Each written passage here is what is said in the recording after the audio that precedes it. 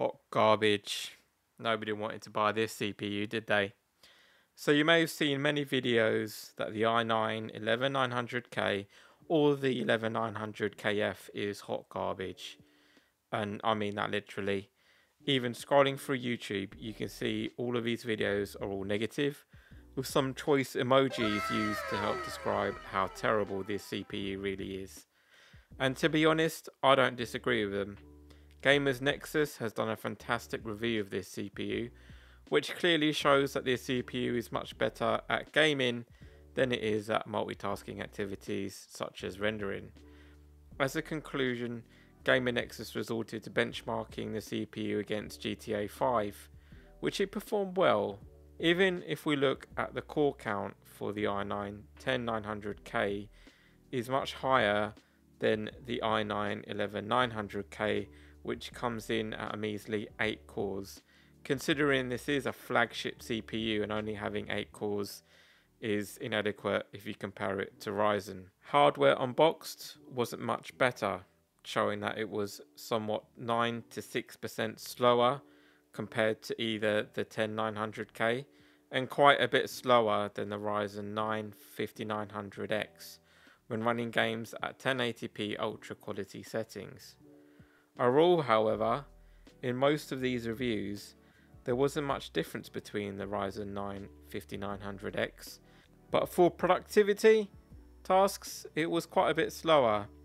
Now you may be asking, am I nuts enough to purchase this CPU in 2024 if it is so bad? You'll be pleased to know that I am.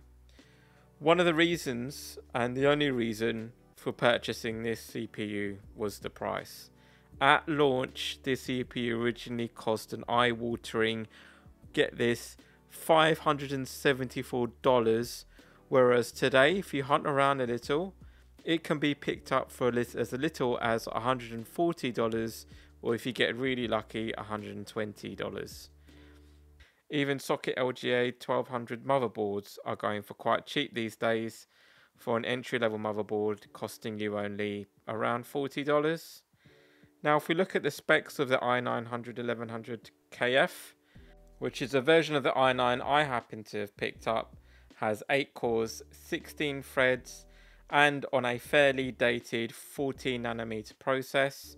Clock speeds with velocity boost, whatever that is, can boost up to 5.3 GHz with a base frequency of 3.5 GHz and a TDP of 125 watts. So this boy is thirsty for power and also gets extremely hot, so you do need a very good CPU cooler. Now, standout feature for this CPU is that it supports PCIe Gen 4, which is a big difference from PCIe Gen 3, and you can see that in the graph above. For which this means a much higher bandwidth makes available to communicate with the CPU. With 20 lanes available, this means you can have 1 times x16 and 1 times 4 covering the 20 lanes. Another consideration for this CPU is the cooler. And you can see how I have an absolute beast of a CPU cooler, and I've attached to try and get the best overclock performance from the CPU. I wouldn't recommend an AIO cooler on this application because air coolers tend to have a slightly better cooling performance than they do with AIOs, especially for these hot types of CPUs. And as you can see here, the thermal paste I used was a cheap thermal paste.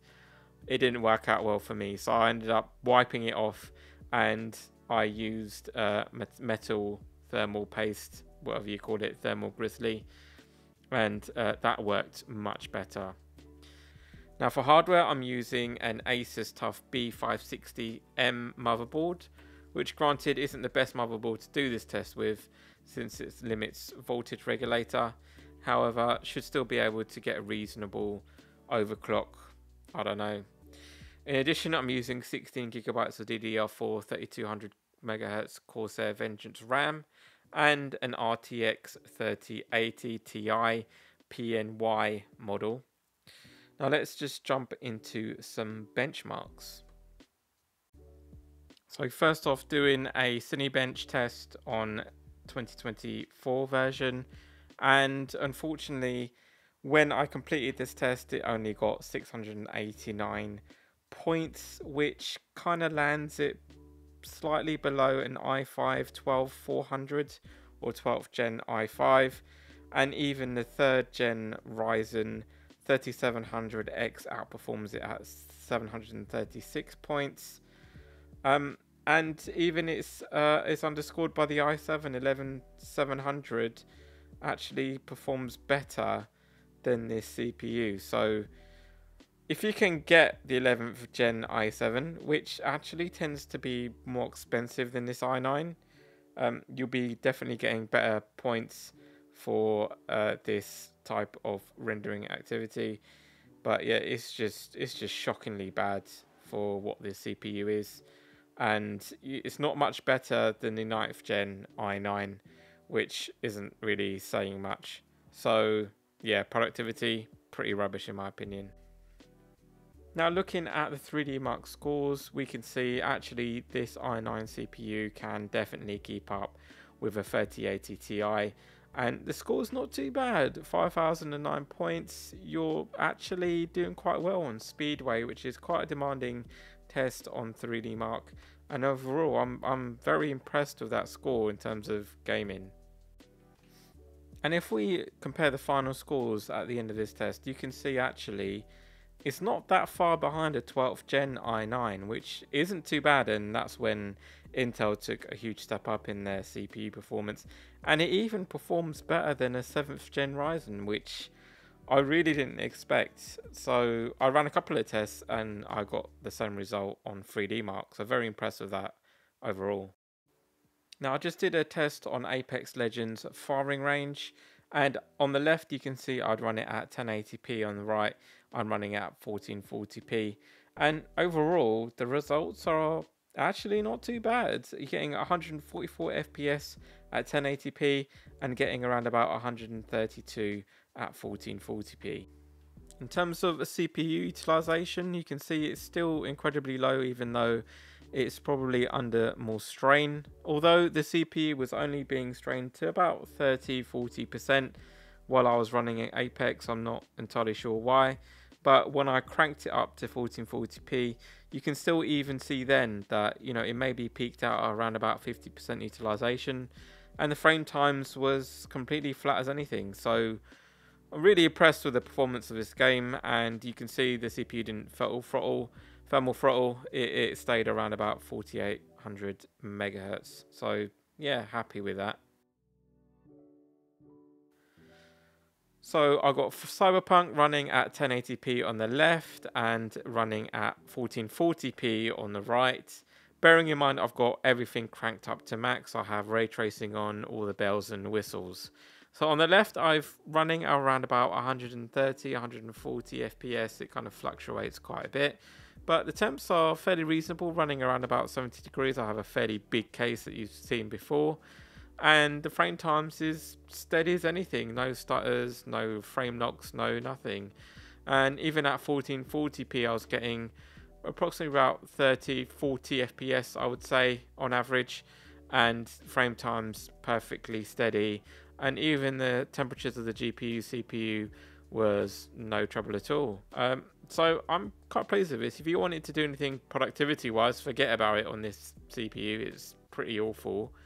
But if you want this for a dedicated gaming setup, something to run your 3080, 4090 even, you know, this is not a bad option if you don't have a huge amount of cash to splash. Now, I didn't run PUBG at 1080p. I kind of got a bit lazy at this point. So I just ran it at 1440p. And again, you can see well into the 90s, hundreds running this game, no problems at all. Also, I've whacked everything to max pretty much. And temps running fine.